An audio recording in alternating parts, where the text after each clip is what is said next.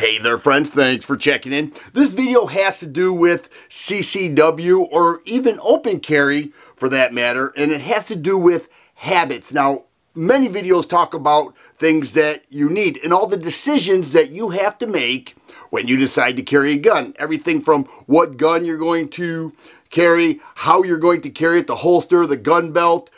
All those are decisions, and you have to constantly make decisions when you decide to carry a gun. The world is filled with flat squirrels. They're the squirrels that go in the middle of the road and go back and forth and don't know which way to go, and boom, they get run over and they are dead.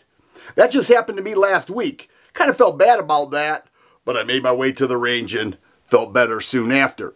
But nonetheless, it's not one of those types of videos. It has more to do with the mindset of the carrier. And the first one I wanted to discuss is that you should never use your gun as a form of intimidation.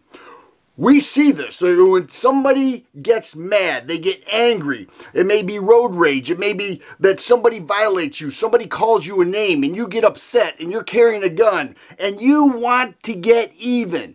You want to make yourself known. You may take the attitude, I'm not going out like that. And you use your gun as a form of intimidation. That will get you locked up. Many states have brandishing laws. Or other people will reach for their gun. They may expose their gun. Say, you want to mess with me? Check this out. And they find themselves on the wrong end of the law. They may be sitting in a jail cell because they did not have the self-restraint, discipline, or the ability to avoid that scenario. And you never want to use your gun as a form of intimidation. You have to use your gun as a way to prevent great bodily harm or even death. And anything outside of that, you could find yourself behind bars. Secondly, is that we have to understand that minding our own business is essential. You have to mind your own business. I remember a couple years ago, there were these thieves running out of Home Depot, and these Home Depot employees were chasing after them, and they were making a big ruckus, and this lady pulls out her gun and starts shooting at the cars that's driving away. Okay, that made big news. It made all gun carriers look bad, and she had nothing to do with that. We see other times when people involve themselves in other people's disputes, and they were not there from the onset to truly understand who was right and who was wrong. I'm not saying don't help people in need. We should do that.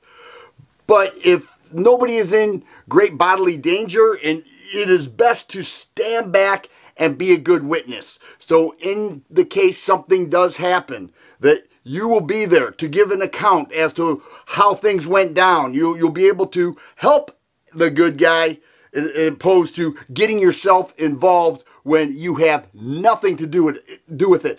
It is so hard to identify the situation in advance, unless you were there from the very beginning, and very seldom does that happen. You are not a white knight. You don't need to be the hero. You don't need to save the day. If somebody starts shooting, absolutely. But until then, be a good witness. Mind your own business. And then thirdly, you need to avoid telling people in advance that you're carrying a gun. And you say, well, what's the big deal about that? Don't you think they should know? Well, if something happens, they're going to say, you know what, you got the gun, you handle this. And then next thing you know, you're locked up in jail, you're standing in, or you're sitting in a courtroom, and your buddies are saying, hey, you know what, he told us that he had the gun, we just stepped back and let him handle it, we didn't feel comfortable, and so we figured that, he could handle it, and he had the gun.